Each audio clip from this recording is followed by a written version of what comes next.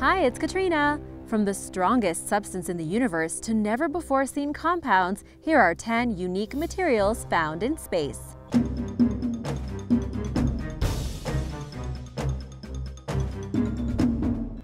Number 10. Metallic hydrogen. Hydrogen is an element that's present throughout the universe, and we see it every day here on Earth, usually in combination with oxygen to form water. On its own, it behaves like any other element.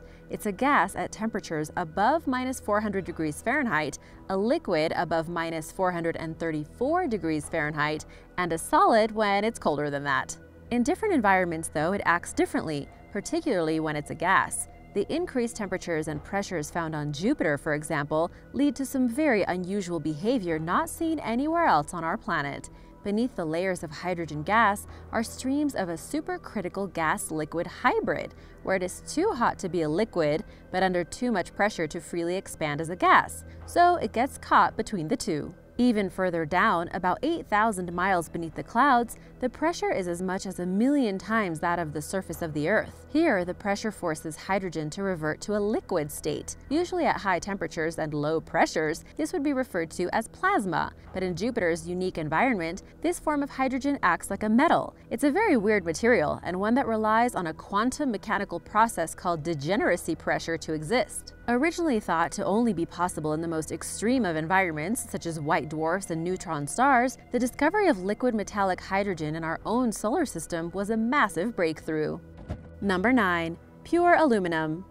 A lot of what we know about materials in space comes from analyzing the remnants of meteorites that have fallen to Earth. A particularly unusual rock was found in Egypt in 1996, which contained an unusual form of a metal that we're very familiar with, aluminum. The Hypatia stone, as it has become known, is unlike most meteorites that have been found. It contains high levels of carbon compounds that had formed into microcrystals, but the most surprising thing was the existence of pure aluminum. On Earth, it's common to find deposits of pure metals, such as gold, but incredibly rare to find aluminum this way. Usually it's as part of a chemical compound with other elements, so to find a pure formation is truly unique, one that wasn't thought to be possible anywhere in our solar system. Further mysteries about the Hypatia stone remain, and it's believed that it formed in an extremely cold environment, far further out than the asteroid belt between Mars and Jupiter, and it could even predate the formation of the Sun itself.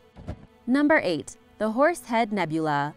The Horsehead Nebula, which lies approximately 1,500 light-years away from Earth, is one of the most recognizable interstellar phenomena because of its unique shape. But there's far more to this mass of dust and gas than initially seems, and scientists have been studying its composition in further detail. A breakthrough was made in 2011 with the Institute of Millimeter Astronomy's telescope in the Spanish Sierra Nevada. They were taking spectra readings of the way that light had been broken down into its constituent wavelengths, which allows researchers to infer the chemical composition of faraway structures. Every molecule causes a distinct wiggle in the data, and for the most part, the results showed the characteristic signs of familiar chemicals such as carbon monoxide and formaldehyde. There were some unidentified lines, though, which suggested the presence of a molecule previously unknown to science. The data allowed scientists to deduce precisely what it was. They knew it was a linear molecule where the compound's atoms were arranged in a chain, and they concluded that it was propynyl didymium. This molecule ion had never been seen before, and if it were to form on Earth, it would be highly unstable and almost immediately react with something else. The low pressure in space and the sparseness of other molecules seems to therefore create the ideal environment for it to survive. Number 7. Hapkeite.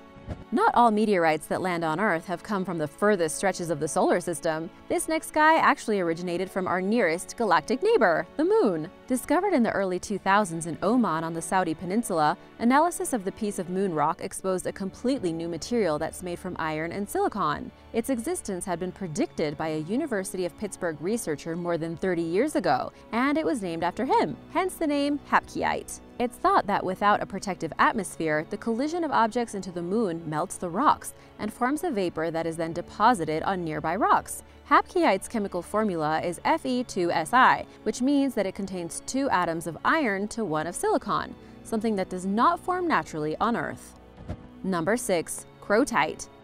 Around 2003, a very strange meteorite was found in North Africa, one which is often referred to as the cracked egg meteorite because of its unusual appearance. More recently, scientists who were examining the meteorite found a material about the size of a grain of rice that they didn't recognize. They sent it for testing and found that it was made from a type of calcium aluminum oxide that can only form when there's extremely low pressure and temperatures higher than 2,700 degrees Fahrenheit. These, they realized, were the conditions present during the formation of our solar system, so this find sheds light on what materials were being formed at that time. It was named Hapkeite after a prominent cosmochemist, and while it has been artificially created before as a synthetic material sometimes used in concrete, this was the first time any evidence had been found that it can be formed naturally. Number 5. Quasicrystals.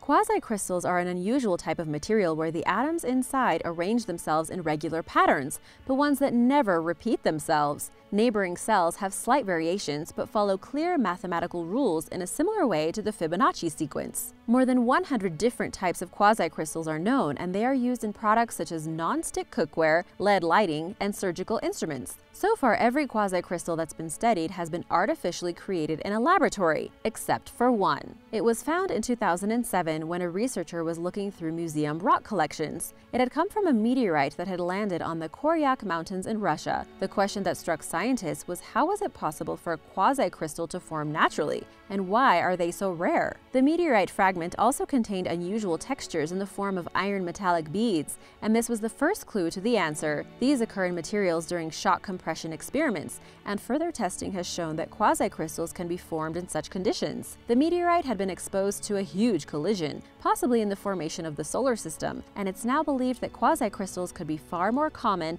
and naturally created than anyone had previously thought. This new understanding has also made it easier to create them under lab conditions, and their use in manufacturing is set to increase.